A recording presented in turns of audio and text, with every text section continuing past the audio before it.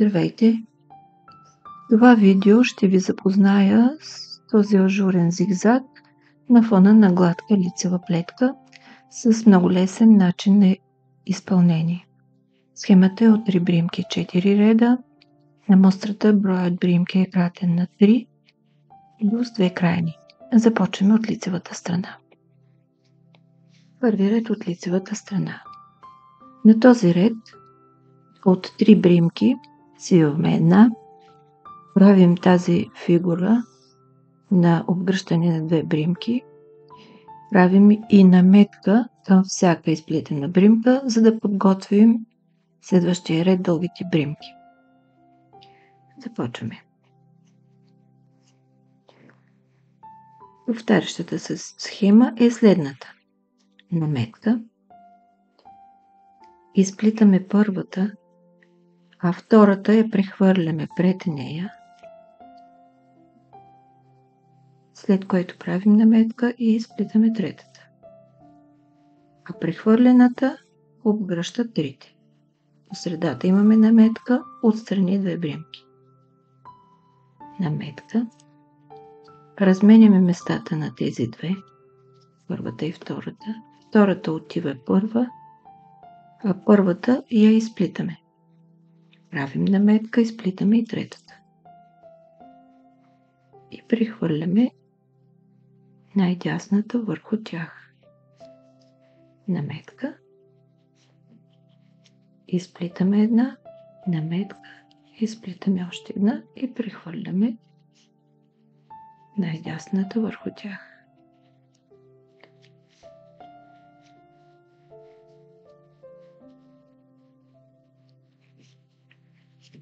Наметка, изплитаме една, наметка, изплитаме още една и прехвърляме най-дясната върху тях.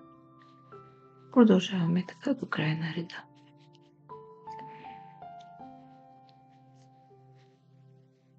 Втори ред от топовата страна. Тук правим дълги бримки, като изпускаме наметките, а бримките изплитаме. Крайната, вместо да я свалим както обикновено, я изплитаме, защото ни трябва по-дълга бримка. Изплитаме една бримка, спускаме наметката. Изплитаме втора, спускаме. По този начин изплитаме бримките до края на реда. Изплитаме една, спускаме наметка. И получаваме тези дълги бримки.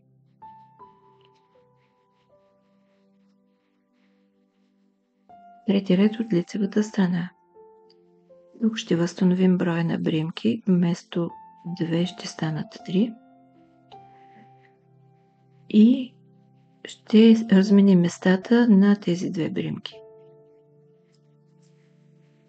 В началото имаме една бримка, изплитаме я лицево, след което между двете от долния ред изваждаме една бримка.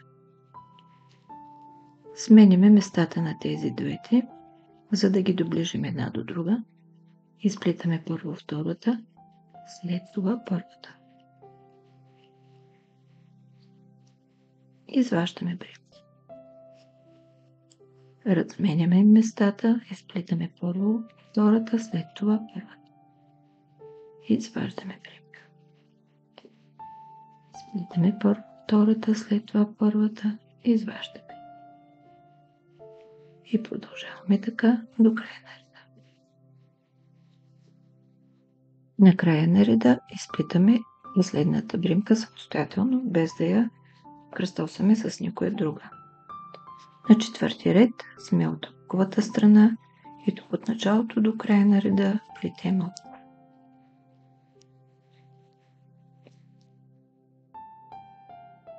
Между ажурните пътечки изплитаме 2 реда лицева плетка, един лицев и един облак. Представих ви една много лесна, лека ажурна плетка с красива текстура и голям диапазон на приложение. Горещо ви я препоръчвам. Благодаря ви, че бяхме заедно. Ако харесвате това видео, натиснете бутон лайк. Абонирайте се за канала и за известията, за да гледате всички мои видеа. Пожелавам ви вдъхновение, плетете с любов и бъдете щастливи. До скоро!